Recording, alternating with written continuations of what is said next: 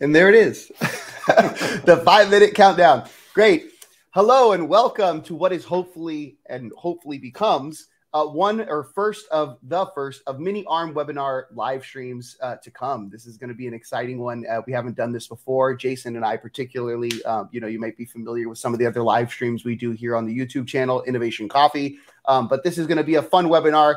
And we have a lot of stuff planned for you. My name is Robert Wolf, Senior Developer Evangelist at ARM, and I'm joined by Jason over here, Jason Andrews, who is a Solutions Director and Distinguished Engineer at ARM. The theme for today is frictionless software development for ARM-based clouds. And I'm confident that the content we're bringing to you all today is going to be quite impressive. So throughout this webinar, we're going to learn how to migrate workloads from x86 to ARM-based cloud instances for increased performance, reduced costs, and improved sustainability. Then Jason will dive into a few hands-on review of application dependencies and common migration scenarios before demonstrating 3 example applications on ARM-based servers. And we were talking in the green room earlier about how this may be a first to show 3 cloud demos in a single webinar.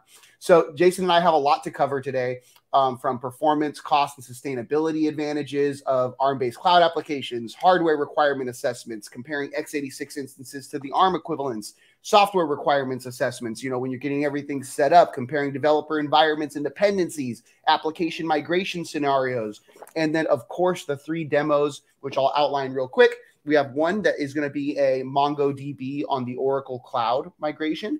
Another one is Python file compression on Google Cloud. And the third is Docker container examples on AWS. Now, before we dive into this content, of course, as I usually like to do on all of these live streams, is a quick little introduction round. I'm also going to introduce myself and the things I do at ARM, but we'll start with Jason over here. So Jason, maybe you want to tell us a little bit about yourself and what you do at ARM. Yes, I'm Jason Andrews. I'm coming to you from Minneapolis. So I live in the Minneapolis area, a native of Minnesota, which is a little different. And I work in ARM primarily in the software tools group. So I do a lot of work on our development tools and working with software developers, and always eager to promote ARM wherever it is, from IoT all the way up to the cloud. So it's a lot of fun. That's awesome. Yes. And I am Robert Wolf, Senior Developer Evangelist at ARM, and I deal with pretty much everything that is developer related, from building the communities, managing the different assets under the ARM developer or ARM software developer portfolio. So if you see stuff on our ARM developer Twitter, or if you see stuff on our YouTube, or if you participate in our Discord, or if you're in line with all of the stuff that we do around certain events, there's lots of stuff that I'm working on. Of course, trying to give a hand holding to our developer communities, and of course, anything I can do to assist in enabling our developers from around the world to build on ARM. So I hope that introduction is suffice enough, and now we should dive right into the content. So just a quick thing here. I was testing this out. Now, when I share my screen for this presentation here, which I'm about to do right now, I do go blind, so I can't see the comments in the YouTube channel. So I'm going to I might have my phone out here checking to see if there are any comments coming in. We will have a section at the end of this webinar to go over any questions that you all have. So I will be keeping an eye on the questions in the YouTube channel. And if you do have anything, please feel free to post them. And Jason and or myself will get to answering those as soon as the webinar is over. So let's get this going now. And I'm going to kick it off. I start off with some stuff, and then Jason's going to take it away for the rest of the webinar, where he has all of the cool technical stuff. So let's get this going. So share screen. Jason, how does that look? Are you able to see? Yeah, it looks good. Okay, great. So as I mentioned, this is a webinar on frictionless software development for ARM-based clouds. The first few slides here cover kind of, what is ARM? Where are some resources that you may be able to find to assist you in your migration processes? What are the comparisons in the instances between x86 and ARM, and how much you find these? And I'll kind of focus a little bit mostly on AWS in this particular case, because there's just so much to cover for an hour. And then I'll talk about the Works on ARM program, which is a great resource for developers out there to get access to various cool stuff. Then, as I mentioned before, Jason's going to cover all the cool technical stuff. And I'm actually going to get an opportunity to learn as well here because he's done some great work in building these demos to show us. So firstly, let's look at the hardware. What is ARM? So ARM is, and if you aren't already aware that ARM is pretty much everywhere, I'm going to say it again. ARM is everywhere. And for the most part, I mean, if you are using a mobile device or a tablet, or even nowadays, consumer laptops, desktops, and what we're talking about today, clouds, servers, ARM is everywhere. We are a global leader in everything that is tech. I don't want to dive too much into this, but you can kind of see some of the metrics here that kind of allow you to gauge how big ARM really is. But yes, let's go to the next one here. What can ARM Neoverse do for you? So the ARM Neoverse is our server grade chipsets. And for the most part, I mean, I think this slide sums it up. I don't know if I have to read it for you, but ARM can provide you with increased performance, reduced costs, and it can boost sustainability, which is a huge effort that ARM has in a global effort for sustainability. Next thing, and you can find ARM in all of these different clouds. And in fact, I don't think this is all of them, actually. You can find ARM in various other areas as well. These are just kind of the big ones: AWS, Google, Microsoft, and Oracle. They all have various free tier programs. As far as I know, I'm positive that Oracle and AWS do. I believe Microsoft and Google do as well. And I'll talk about that in just a second when we get to the Works on ARM program. But this is pretty much where people develop, right? This is the main developer areas or clouds that developers are using. And sure enough, you will find ARM there. Now, let's focus a little bit on AWS. Now, Jason's going to have one demo on AWS. We're also going to talk about Google, I believe, and what was the other one? It was Oracle. But let's focus a little bit on AWS, because usually what I like to say is, when you're talking about migrating a workload, some of the first things you want to do, you're migrating from x86 to ARM. Some of the first things you want to do is, of course, assess your hardware. Once you've assessed your hardware, then you want to assess your software dependencies. Then you want to assess your workload, right? And so from the get-go, looking at AWS, we can look at these 5 different types of their EC2 portfolio, we can call it if you like. And so these are all the different types of instances they have to offer. General purpose, of course, being more balanced, compute optimized, being more compute bound, memory optimized, running workloads in the memory, accelerated computer. This has hardware accelerators for functions, and then storage optimized, of course, for large data sets. Going a little deeper into this, you can kind of see the breadth of instances that they have and the breadth of availability of ARM-based hardware that they have. So pretty much anything you are building on x86 can be built on an ARM equivalent to boost your performance, reduce your costs, and increase your sustainability. And I say anything now, but Jason is going to cover a little bit more in depth about this as to, some workloads that may need some, figuring out when you're migrating. But for the most part, everything that works on x86 works on ARM. And there shouldn't be a reason not to at least consider migrating your workloads over to test this out and see how you can improve your workload performance, optimizing your workload performance. So here you can see Graviton 2 instances on AWS have up to a 40% price performance, 3.45 performance or times performance per watt, and 20% lower cost.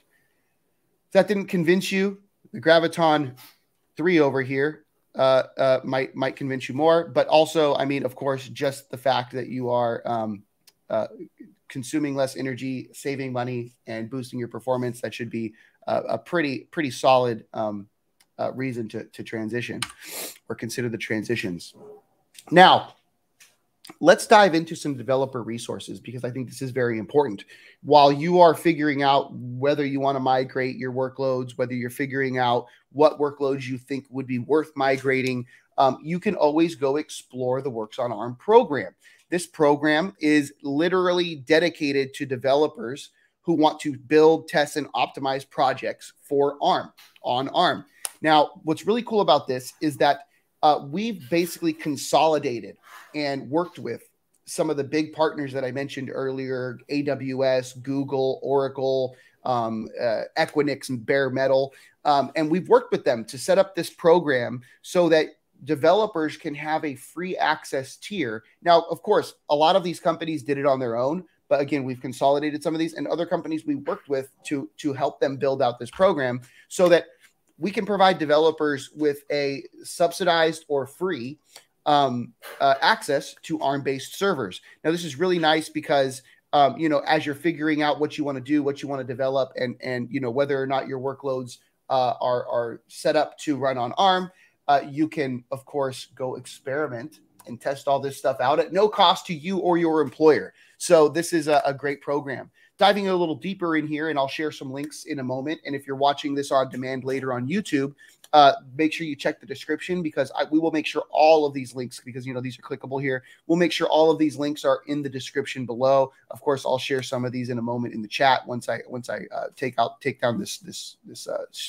deck. But for the most part, you can kind of see here we have AWS, Equinix, Google, Oracle, OSL, Open Source Labs, and then mini nodes. And now I want to just take a quick second to talk about mini nodes, because this is a very interesting addition to the Works on ARM program.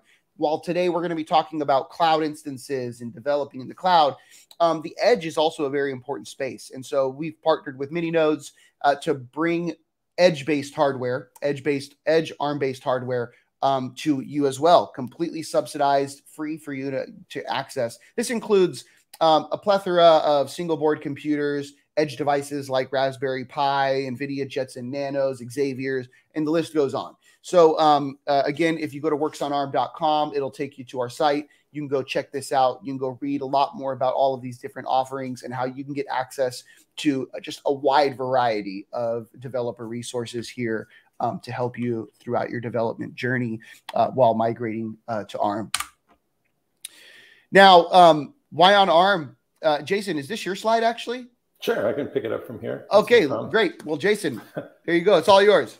All right. Do you want me to share, or you want to keep clicking the slides? If you're able to share, that would be great, because then I could address the chat if there is anything. Okay, let's do that. Okay.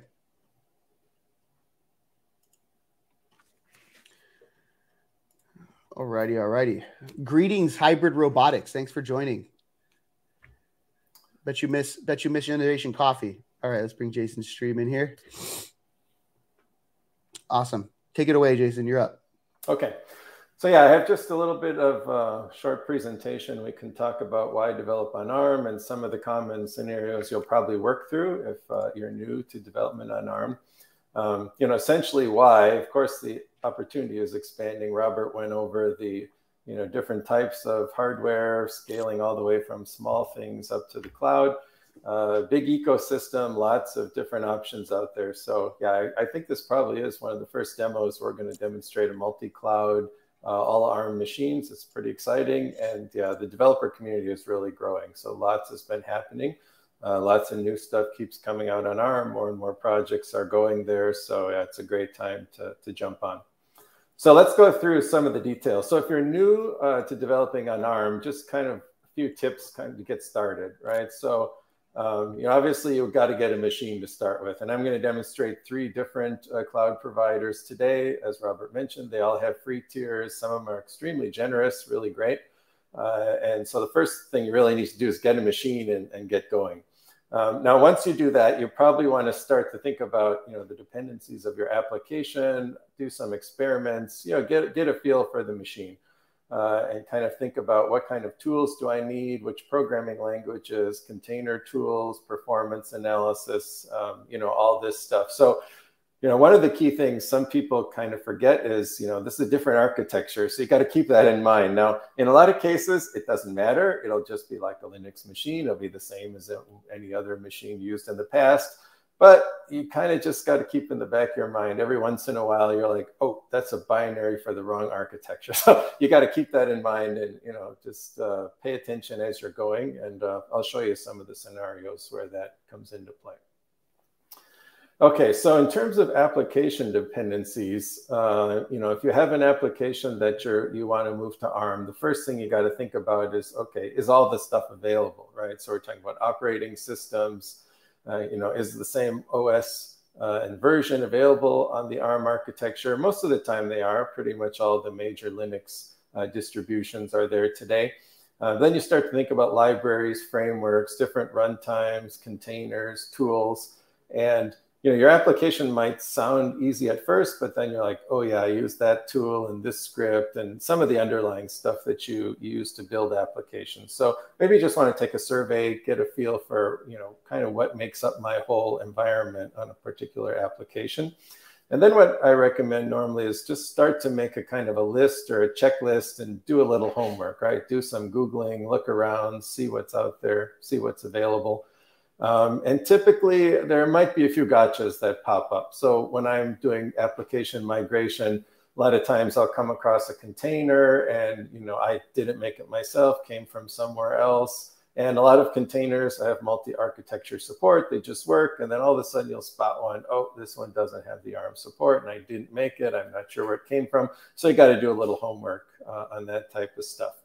Another thing that I like to do is if I'm not sure, I go around on GitHub. Maybe there's a project I'm using as a dependency, and I just go in the issues list and I just search for ARM. And a lot of times you'll see, something. You'll either see somebody say, well, yeah, I want ARM support. Can you add it? Or they say, I'm requesting this to work on ARM. And then some time goes by in the issue and then it says, okay, it's all done. It's available now in the new release. So you can do a little homework there to just kind of find out what's been happening in the projects that you use or depend on.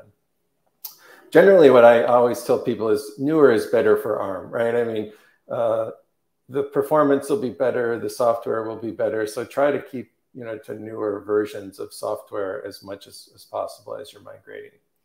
One thing we should point out is lots of stuff already works on ARM. So, we're kind of at the point today where a lot of stuff works. I mean, tons of applications are there in all sort of domains. So, there's a pretty good chance that, whatever you're doing is probably already available on ARM, but you should definitely check that out. Oops, I just bumped the sharing there. Okay. I don't see it still. It's not proper. There we go. There we go. Now it's back. Thank you. Okay, so check out your, the tools you use and the applications, and they may work on ARM already. Okay, so let's go into a little bit more of detail now. So when you're migrating applications to ARM, you probably put them in a few different categories, right? So I kind of just use 3. Other people have different number of categories, but there's the easy ones, which is typically going to be your interpreted languages or JITs where you have Java or PHP or Node.js or Python. Those stuff generally just going to work. I mean, it's going to be the same on ARM. You might not even notice any difference. And you can migrate those pretty easy. Lots of container-based images are going to be multi-architecture. So if you go to Docker Hub and you pull any of the popular containers, they're all just going to work on ARM, so it's no problem. So in a lot of cases, you can just move your code over and run it, and you might actually have to do absolutely nothing. It'll just start up perfectly fine.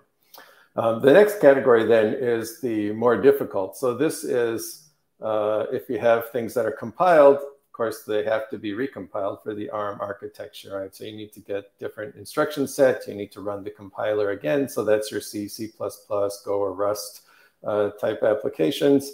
And there's various ways to recompile or cross-compile your applications. And for the most part, those languages all go through fine. So, it's a little more difficult. You might hit a few hiccups, which I'll cover on a couple of the next slides. But, for the most part, it's a recompile. And then there could be things that are just not possible, right? So if your application is relying on Windows Server, that's not available on ARM. So that's like a non-starter. No, maybe someday we'll get it and we can have Windows applications as well in the cloud on ARM, but not today. So there could be a case, there's not much, but where it's just kind of like a no-go situation. So, take a quick first pass and see where maybe your application lies. So, this is kind of some of the tips I would have as you go about the migration. So, things like in Python, try to use a newer pip so you get the latest packages. Java comes up a lot. So Amazon has Corretto as a Java distribution, which is quite good. Java 11 is going to be better than older versions. It's going to run a lot faster because performance optimizations have gone into that. Peek around in your Java projects, make sure you don't have x86 binary objects kind of lurking in there. That happens sometimes. I mentioned containers. We're going to go over that in the demos. There are multi-architecture containers that will take care of the architecture differences, completely transparent when you're using those containers. Now, in the compiled applications, you might come across some things like intrinsics in C or C++. You might want to find those, and I'll go over how to migrate those. Languages like Go have new versions which have big performance increase. So again, newer is going to be better because we're kind of in the state where a lot of optimization work is going into libraries and runtimes. So the newer ones you can use is usually going to give you better performance.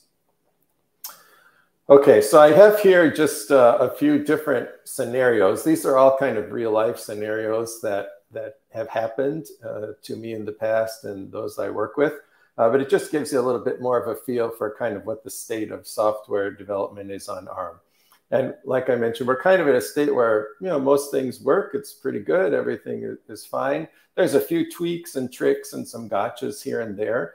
So that's kind of what we're talking about here today to help you with those. And then you can gain all those benefits that Robert mentioned. So if you have things like Node.js, you can just move it over. It works perfectly fine.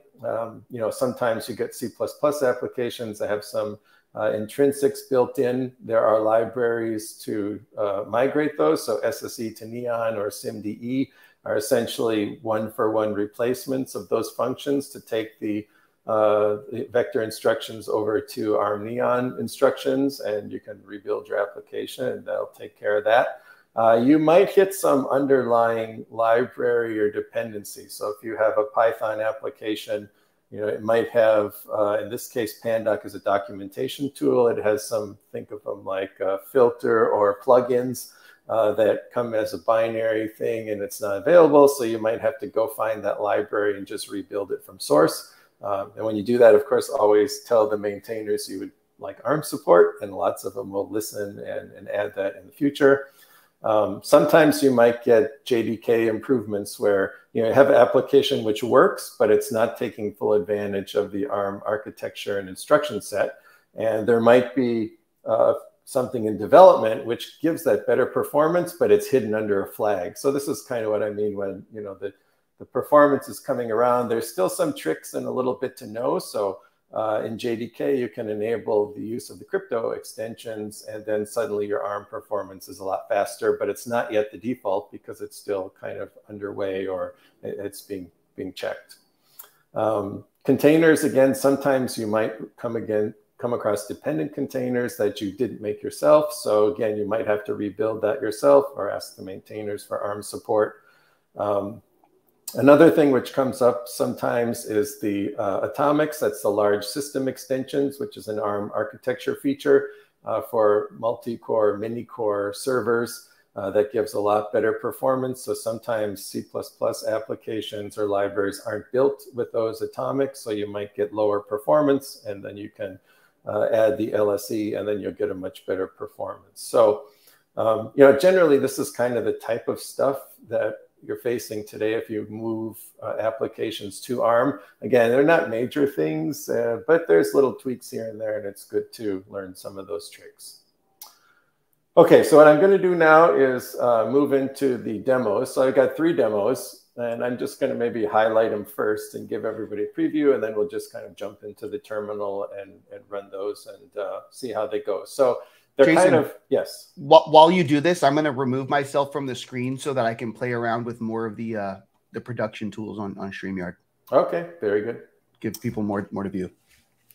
So I tried to bring the demos in different categories. So the first one is kind of the just works category. So this is MongoDB, which I'm going to run on Google Cloud. And it's Ubuntu 20.04. And pretty much you just follow the instructions. I mean, it doesn't really matter that it's an ARM computer. And I'll show you how to run a quick benchmark on MongoDB. And then I've got a link here, which we'll share, which is to an ARM community blog, which goes through more of the performance analysis details and the price performance advantage of moving MongoDB over to ARM. And then in the next category, we have one which is a Python application that I will run on Oracle Cloud. It runs right out of the box. It's a very small Python script that I'll show you, and it works fine, but performance could be better. So this kind of falls into the camp of, if you know a little bit of the tricks, you can increase your performance, and I'll show you how to do that. And it's kind of like, yeah, it functions, but can be better if you know how to do it. And that's Python running on Ubuntu 22.04. And then the last demo will run in AWS, which will be some Docker container examples. So this is really just to give people a quick flavor for multi-architecture containers. And I'll demonstrate that both with BuildX, which is a Docker tool to generate the multi-architecture containers. And then I'm also going to talk about Docker manifest, because that comes up a lot where people have containers they built on two different type of architectures, and they want to link those together in the end and deliver that as a multi-architecture container. So those are the demos. So let me just minimize the screens here, and we'll jump over to the terminals and get going. Let's make sure, if you wouldn't mind, increasing the font size for the terminal, please.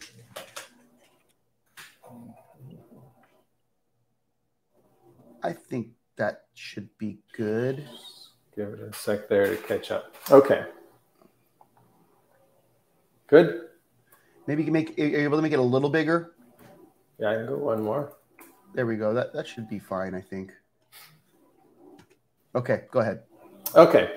So the first demo we're going to do is going to be the MongoDB, and we're going to run this on the Google Cloud. So let me just run NeoFetch there. So you see this is the Google Compute Engine. Again, these instances just came online, the T2A from Google Cloud, so you can have a look at those. And so we can start up here, and we will run the MongoDB. Now, what I've done for the demos is I have some different GitHub links, which we'll share in the description. And there's kind of one kind of mini project for each of the demos that you can see. Plus, I've also got kind of an intro to the ARM Cloud instances. So on this page, there's just a small markdown file about each of the cloud providers. And then they have instructions about, quick start, kind of where to find it, where to see the ARM info, how to get an account created, and how to get an instance started up. So, if this part is new to you and you haven't used any of these cloud providers, I recommend just click through here, AWS or Oracle or Google Cloud. You can have a look at those and see how to do it. Okay, so the MongoDB is here. I've got all the steps on how to do it. Now, this is an interesting case because you can literally just, go to the MongoDB install instructions, which I'm going to do. And then we can just have a look at those and basically just run through them, right? It doesn't really make any difference that this is an ARM computer. Let me get back up to the top here. And okay, so I'll just paste these commands through, and then you can see how to do it. So just literally do some cut and pasting from GitHub, and we'll connect to the MongoDB repository. And then we'll pick Ubuntu 20.04 for this one. So I'm going to copy that and paste it again in the terminal. And then I'm going to update the package manager with the new repository. Okay. And then we can install it. Okay, so now we're installing MongoDB using the package manager, unpacking the tools, and away it goes. So, it's not really any different. You'll see the ARM64 messages go by as it's installing, but there's really no different behavior there. Okay, so once it's installed, we can start it up. we'll do a systemctl start MongoDB, and then just to confirm it's running, let's just do a status command on that one. Okay, so there it is. The service is up and running. We now have MongoDB installed. So, like I say, it didn't really make any difference that it's an ARM machine. But if I do a uname-m, you'll see it's a ARC64 machine there. Okay, so once we have MongoDB installed, let's run a little bit of a performance test. So again, here we're going to install the Java runtime. So I'm back on the GitHub page now. I can copy that command. Jason, real quick, would you mind bringing the bottom of your terminal up a little bit? I can definitely do that. Yeah, there you go. That's perfect. Also, if you could increase the font size on your browser. Sorry. Okay. Yeah. No problem.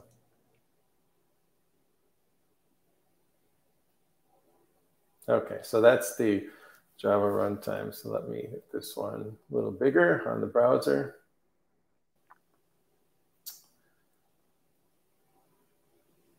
Okay, how's that? Looks good.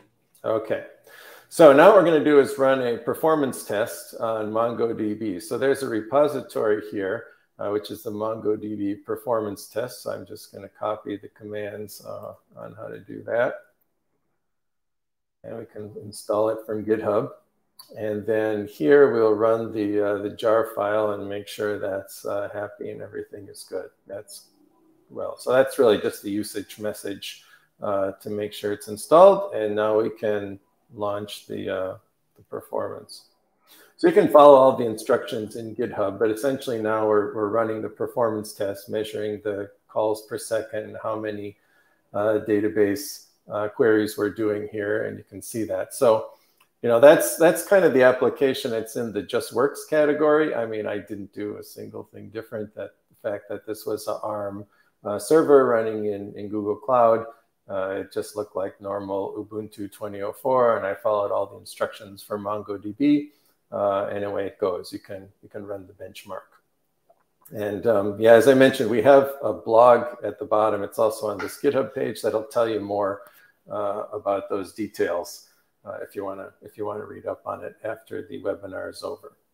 Okay, so that's the first demo. So let's move on to the next one. So we will get rid of that machine. Now let's bring that back. My sacrifice this morning worked, Jason. So we're one demo good. one is my good. sacrifice to the demo gods. Yeah, all right. Good. All right, I'm going to switch now to a blue terminal. So this is going to be Oracle Cloud. So this is another cloud provider offering ARM instances. Let's do a neofetch here and see what we get. So you'll see the kernel is Oracle here. And if I just do ls CPU, you'll see again, it's a Neoverse N1. So all the instances actually today that I'm going to show are based on the Neoverse N1 CPU. So we have another cloud provider. Let's go back to that neofetch thing. Yeah, okay, so you see it's ARC64 right here, running Ubuntu again. Okay, so if we take a look at this one, we're going to do another demo, which is about data compression. So I have a different little GitHub project here. For this particular one, is the size, do I need to go bigger? There we go. Let's make it a little bigger. Which is going to be a Python application. Okay, so I've got a few commands here. On a fresh instance, you want to install some tools. You'll need to build a library in this case and make sure Python is Python 3. So let's do that to make sure.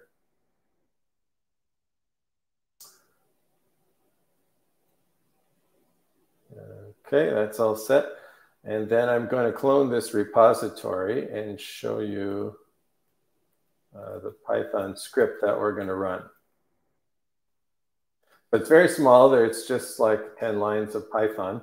But essentially what it does is it takes a large file and it's going to run gzip on it. I mean, simplest way to think about it, right? So you can see it opens a file and then writes it out as a gzip file.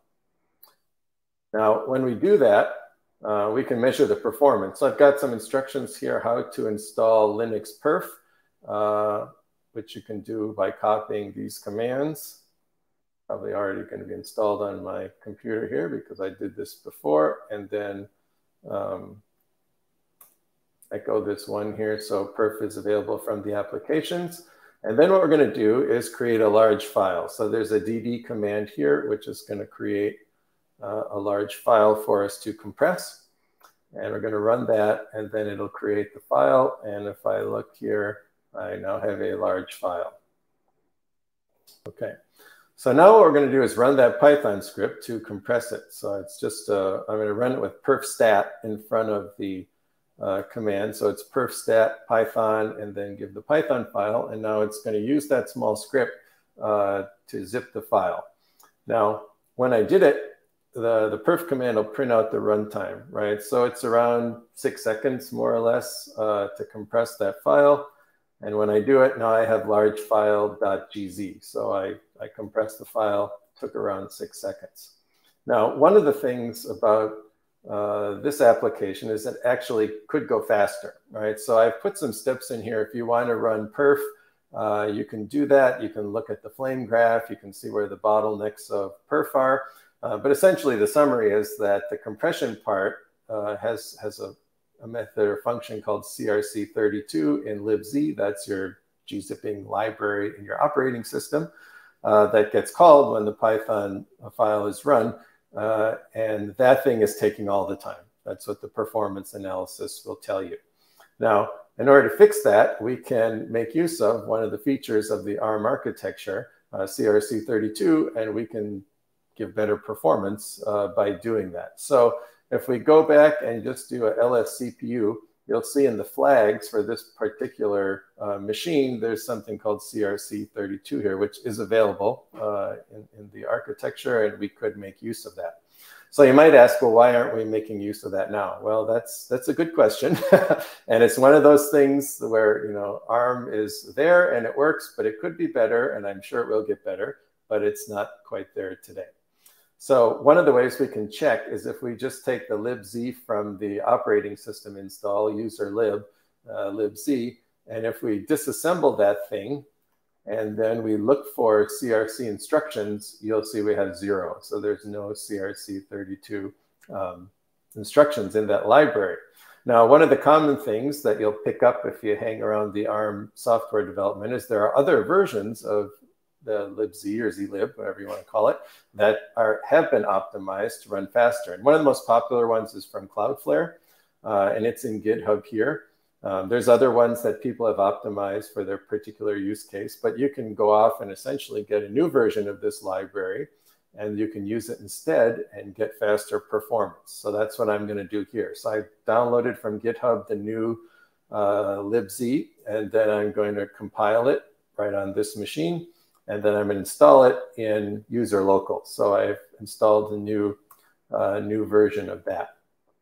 Now, if I run that obj dump again, this will disassemble the new library in user local lib, and then it'll tell me if those crc instructions are in there. And when I do it now, sure enough, they are in there, and there's 10 of them, right? So that means I have a library which has crc instructions. Now, there's another little trick here, which is called LD preload. So what I'm going to do is tell the dynamic linker, when I run my Python script, I want to load my new version of libz.so, not the one that comes with the operating system. And then I'll run the same perfstat to compress the file. And then I will get improved performance. Okay, so you see this time to run the same exact command, it took about 2 seconds, a little more than 2 seconds versus the 5 to 6 seconds that it took last time. All right, so I didn't really change the application at all. Essentially what I did is I changed one of the libraries from my operating system out and put in an optimized version, and then I got a much better performance to go from 5 or 6 seconds down to 2 seconds. Okay, so big improvement. So that's the kind of thing you might face where, yeah, it worked the first time, but it could be better if you know a couple of tricks to do. And hopefully over time, you know, the requirement to learn those tricks will go away as the ARM software ecosystem continues to improve. So that's demo number 2. Okay, so let's go now to demo number 3. I'm going to get some white terminals in this case, and then let me make these bigger. And then we can look at some of the container activities. Okay. Doing great, by the way, Jason. Everything looks awesome. And okay. Congratulations on 2 successful demos so far. All right, we're on a roll. Let's see if we can pull off number 3. This one might be the most complicated, so we'll see how it goes. Okay, so in this case, I have another small GitHub project, which is Docker-related things. So why don't I think I'll just go ahead and clone this into my terminal to start. And here we're running on AWS. So we have our third cloud provider. This one is AWS C6G large instance. So this is the Graviton 2, which is available. And if I do LSCPU on this one, you'll see it's quite similar. It's also Neoverse N1. Okay, so this is Graviton 2. There's also Graviton 3, which will be the Neoverse V1. If you want to look at that one, you're more than welcome to. Both are available, but this is the Graviton 2. Okay, so let me just clone the repository there. And what we're going to do here is some different Docker scenarios with a kind of a hello world image. So it just gives you some ideas. Okay, I'm going to migrate to ARM. The best way to do that is to create and use Docker images, which support multiple architectures. And then if you have that, for the most part, it's Docker is Docker. You can just use it how you use it. But as a developer, you kind of have to make a plan on how to prepare those things. So the application I'm going to use is, again, super simple. There's just a hello world. This is a C program, and it does a couple of things. It essentially does a uname, so you can see what kind of machine is underneath when you run the image. And then it distinguishes between a 32-bit and a 64-bit user space, because we also have ARM v7 architecture, which is still used a lot in kind of edge devices, and you might want to have containers that support that as well. Okay, so that's going to be the starting point. So I have here a build script, which uses what's called buildx. So buildx is a single set of commands that you can use to build an image for multiple architectures. So you see here, there's a dash platform, and I'm going to build AMD 64, ARM 64, and the ARM v7, all from a single command. So essentially what's going to happen is it's going to run my Docker file, build a multi-architecture image, just straight away, and post that to Docker Hub. And then if anybody goes and pulls that image, Docker will automatically know what kind of a computer they're on. It'll pick the right one of those 3, and then it will run that. Okay, so that's how the script works. The Docker file is quite simple. It's got 2 stages. It's based on Alpine. It just copies in the hello world.c program, compiles it, and then it makes another container. Just move the executable over and set that as the default command to run. Okay, so if we run the build, this will go through the buildx build process. And you'll see there'll be messages saying ARM v7, AMD 64, ARM 64, and it's kind of processing all 3 of those architectures at the same time. And then it's going to go ahead and build the runtime container for that after the build is done. And then it's going to post to Docker Hub that multi-architecture image. So in certain cases, you can use this type of a flow for your build. Now, the thing about this is, the computer I'm running, in this case, it's the Graviton 2. It's an ARM architecture, right? So all the things that are just ARM architecture works straight away. It's just going to run them natively on the machine. Now, the other one, building the AMD 64 image, those binaries don't run natively on here, but Docker has built into it emulation so that we can actually run those binaries from the different architecture on this computer. Now, depending on your project, that may be fine, like in this one, or that might be bad because your build could be very complex. You could be compiling like a large C++ project. That's going to take a long time. So this is where you kind of have to decide if your project is mostly like moving files around, running installers, this type of workload, buildx is going to work great. If you have things that are going to be more compute intensive and be slowed down by the instruction emulation, then you probably want to go to the second part of this demo, which I'll show you next. Okay, so anyway, so we have posted now on Docker Hub the hello world. One of the things you'll notice if I do Docker images, my image is not here. So this was an interesting thing, just came up in the last Docker all hands. Docker is going to move to containerd to help this problem, which is a common developer problem where you build an image on your machine, you post it to Docker Hub, and it's not actually on your machine. So you have to pull it back down. And that's kind of a thing where people get hung up. But I saw in the last Docker all hands that's going to be fixed in the future, and we're going to get a better build X that continues to improve. So that's good news. Okay, so I've posted that. So if I look at the run file, I can run any of these images, and I can even run the ones for the different architecture on my local machine here, and it will do that. So let's just do this, and I will run my file. So I have to pull it back down. So I have to put my Docker Hub account and put hello world there. Oops, the wrong paste. Hold on. Okay, so let's just use the run script. I'm going to take these out temporarily. Better to run than having me type. Okay, so there it's pulling from Docker Hub, pull down my image, and you see it's ARC64, which is run on this machine. And I can run the other architecture same on the machine. But that gives you kind of a flow for the BuildX type of application. Now, what I'm going to do next is something a little bit different, where we're going to use a second machine, which has the x86 architecture. Right? So that's going to be in the other terminal here, slightly to the right. So if I look at this one, I'm going to do uname. This is an x86 instance. And if you have projects where the build is compute intensive, you may want to go with this type of approach where you just use a remote builder on another machine, and then we're going to merge those images together at the end. So over on this machine, I can set Docker context to point at that. So what I'm going to do is put in the IP address, which I can get over here. This is my VPC in AWS.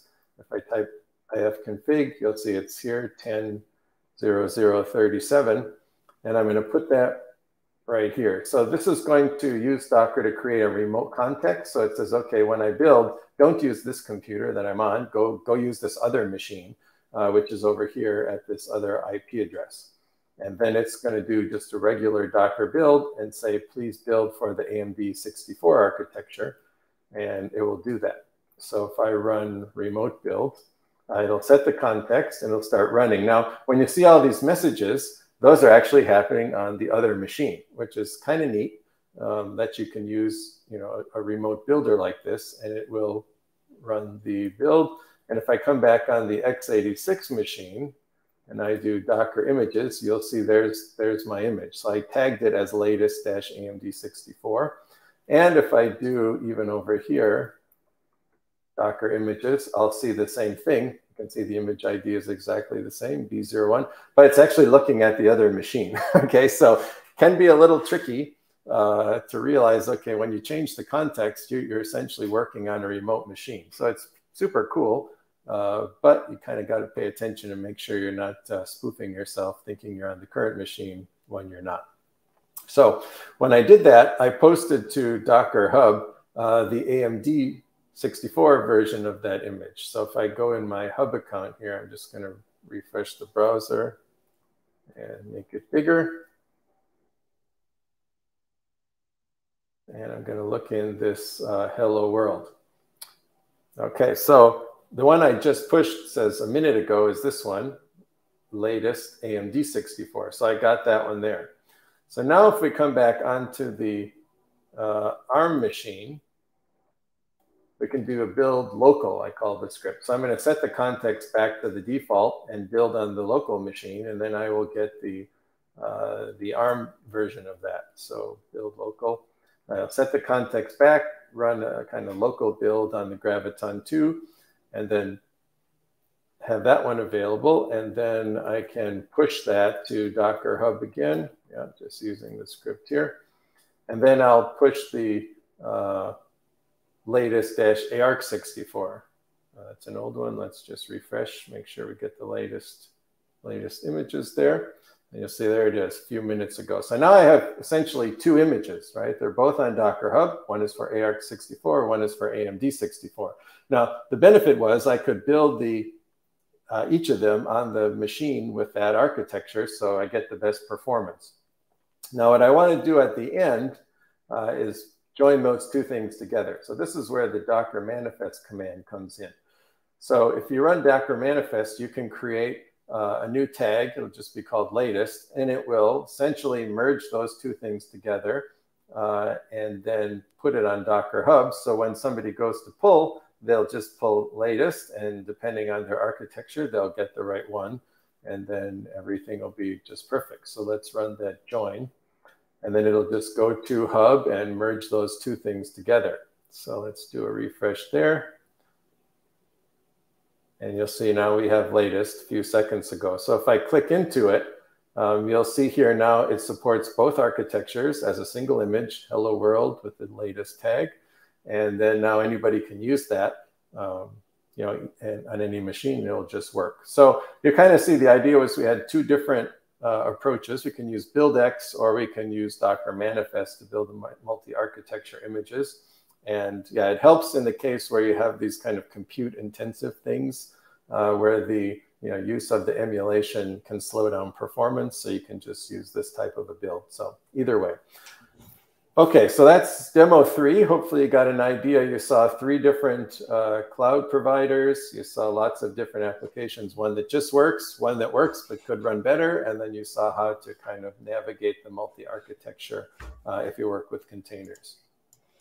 Very exciting stuff, Jason. And thank you so much to you and your team for putting together these demos. If you wouldn't mind, let's bring down the share screen here real quick.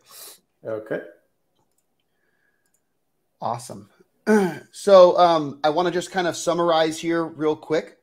Jason, if you wouldn't mind, we went through 3 demos, one which was the MongoDB on Oracle Cloud. And this is the link here that you can find to go to Jason's code base that he basically pulled all of this stuff from when he was copy pasting all of the commands into his terminal. This is what he was working off of. Then there was the second demo, which was on compression, and this was Python file compression on the Google Cloud. And then last but not least, the demo number 3, which was on containers using Docker container examples on AWS. So very cool. I don't see any questions in the chat. However, we'll close this out now. Jason, do you have any other last things you want to say before we close the webinar out? Nope. Thanks for watching, and definitely good luck in all your migrations over to ARM. And yeah, lots of opportunities in the cloud. It's pretty exciting to see so many options for different machines. Excellent. Excellent. Yes. Thank you. Thank you.